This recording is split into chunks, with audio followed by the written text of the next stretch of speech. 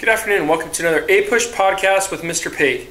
Today we're going to be talking about different forms of combinations that occur as modern industrialization takes place in the late 1800s.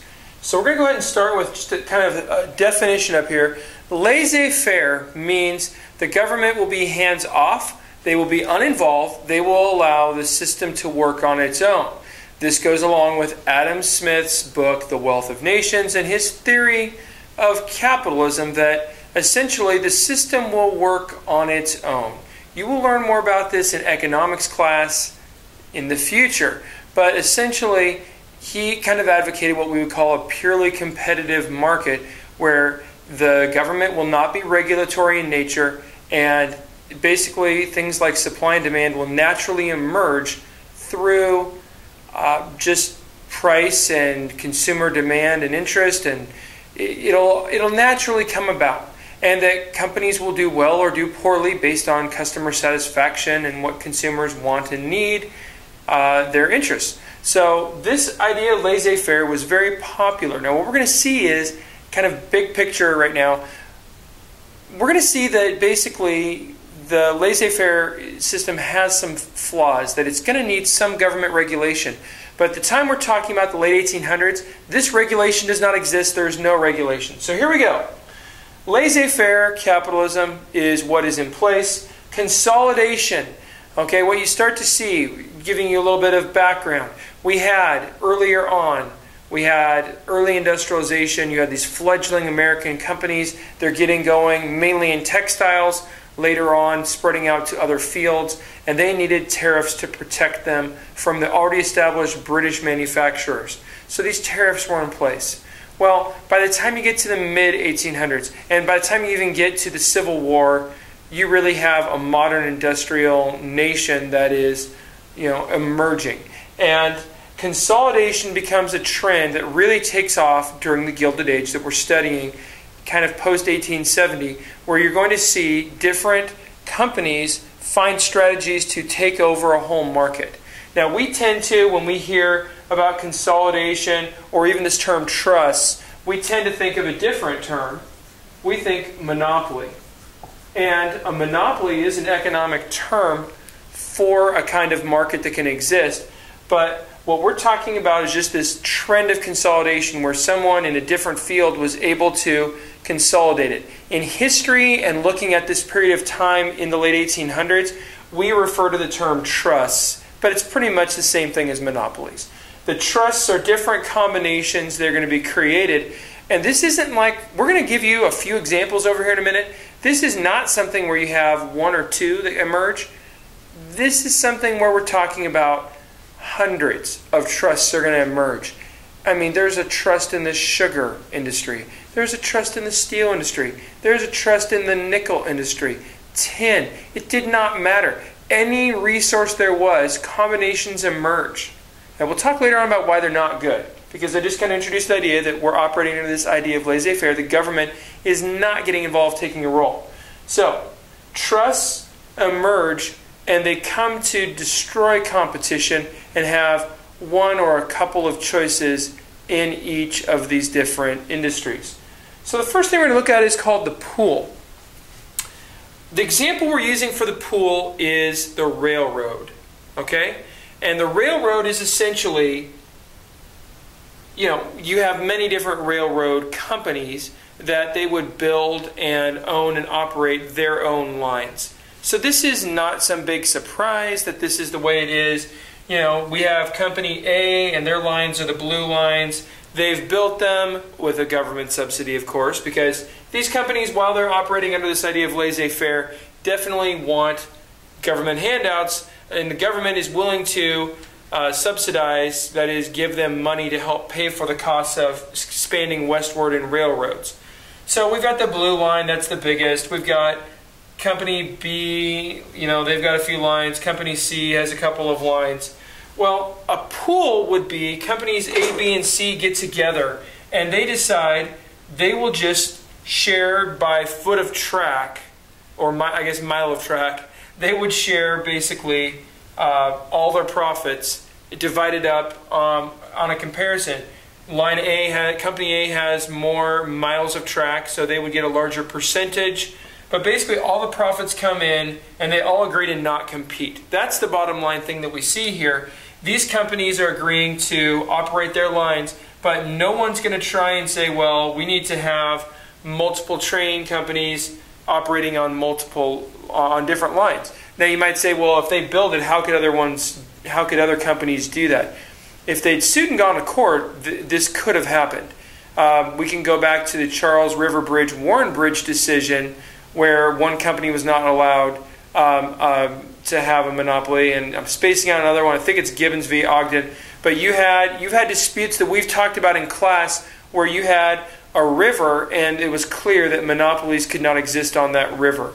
And that's all stuff that's settled Supreme Court law.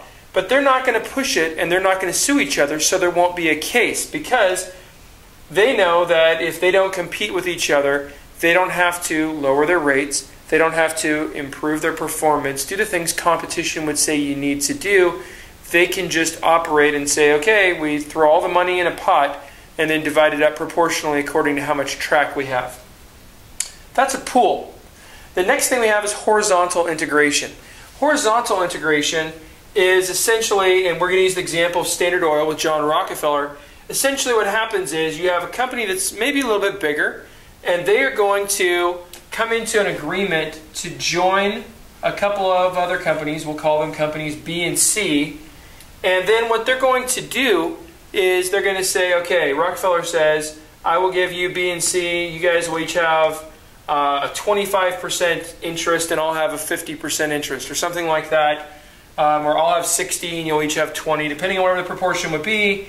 And you get shares of stock in my company, but then your company is absorbed, and so now you have one company here. Well, the bigger you get, the less you need to make in terms of profit. If I said, you got an example of Babies R Us, or some local person who has a baby store of some, baby supplies and cribs and all this stuff. Well, who needs to make more profit? The Babies R Us with 2,000 stores in the United States, whatever it is, or the person who has Molly's Baby Supply and they have one store.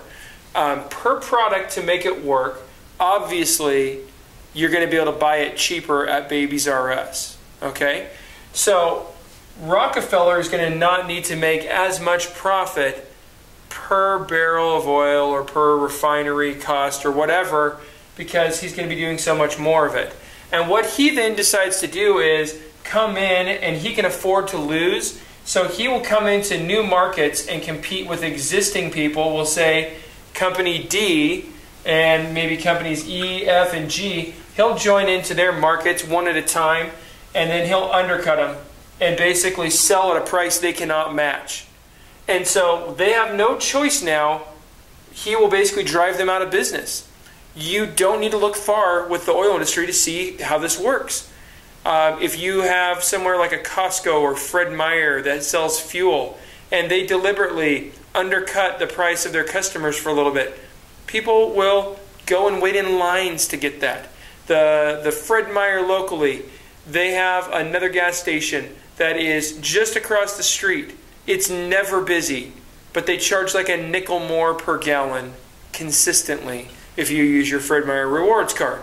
Well, with that happening, guess what? This company, the monster company, is going to win, and they'll slowly drive these companies down to economic ruin, to where they're going bankrupt unless they sell. And that's really the goal, is that these companies will be economically weakened, and then they'll agree to sell at a very cheap price, and now the conglomeration gets larger and larger.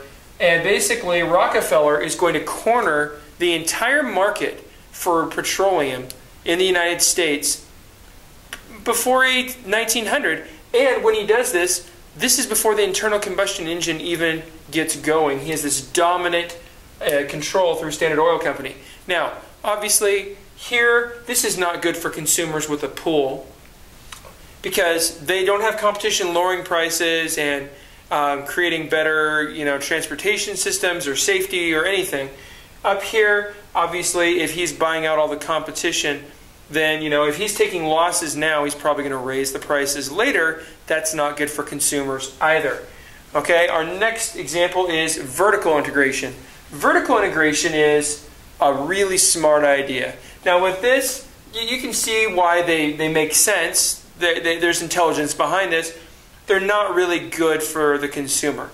Vertical integration, not really as harmful as these other things we're looking at in terms of what's good or bad for the market. Here's how it works. You have some regular person and they want to buy steel. They go to, I'm just making up names here, the Smith mine.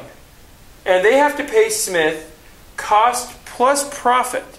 The cost of digging out the iron ore from their mine plus the profit for the Smith mine. Then then it goes the steel, the iron ore that's going to become steel is going to go to the Miller Railroad. Same thing, cost plus profit. And then it's going to go to Rogers Steel Mill, and they're going to use the Bessemer process, which is going to purify, get rid of the impurities and purify iron ore into steel, and they're going to have cost plus profit. And then eventually it goes to Jackson Steel Sales, and there's cost plus profit. So you have several steps along the way, and every time profit is involved. And when profit is involved, what does that tell you? The price is going to go up because you're paying profit here, here, here, and here. It's going to make the cost higher. Andrew Carnegie says, I can do it better. I've got a better idea, and it's genius. He's going to say, I've got enough money. I'm going to buy the mine. I'm going to operate the mine myself at cost. I'm not going to be paying someone else. Railroad. I'm going to be operating the railroad at cost. I will take it and mine it. I will deliver it to my steel mill, all at cost, and then my company that's selling the steel, they'll make the profit. Now, Carnegie is going to make as much or, frankly, more profit, but be able to sell it for less because he's cutting out profit at 3 different stages. He can afford to sell it for more profit and not even basically come close to offering at the same price. His price will undercut them. It's very smart. It's actually good for consumers. He's not necessarily driving other people out of business. Now, some horizontal integration will be incorporated later by Carnegie because this is so successful, his competitors can't compete with them, and then he ends up buying some of them up, and you see some later vertical integration that occurs. The last major system for combinations and consolidation is the interlocking directorate. And the way this works is essentially you have a holding company, and a holding company can be like a bank. Our example is J.P.Morgan's bank. He was the preeminent banker of his day in the late 1800s and early 1900s. And so he's got a board of directors for his bank. And what he's going to do is there will be a couple of people that will be on the board for companies A, B, and C, but he's going to send a chunk of his people that will become a majority for each of these companies. So now he has a majority of company A, he'll send a group to be of company B to be a majority and a group to be of company C to be a majority. Now, this isn't technically vertical or horizontal integration. He's not flat out just absorbing in these companies, but it's a tricky kind of behind the scenes way that he can make sure he has control of the board of every company so they do what he wants, and it's all kind of like another combination. Now the last thing we have here is, why do we need competition? Why are these things a problem? Well, if we looked in other industries today, industries where you see competition, what would happen if we had one car company? It would not be a good thing. It wouldn't work out very well. But with a bunch of different car companies, when someone comes out with different innovations, everyone follows suit and improves to match those innovations, or what happens? Consumers don't buy the product, they buy the other one. I'll give you some examples. The Toyota Prius hybrid.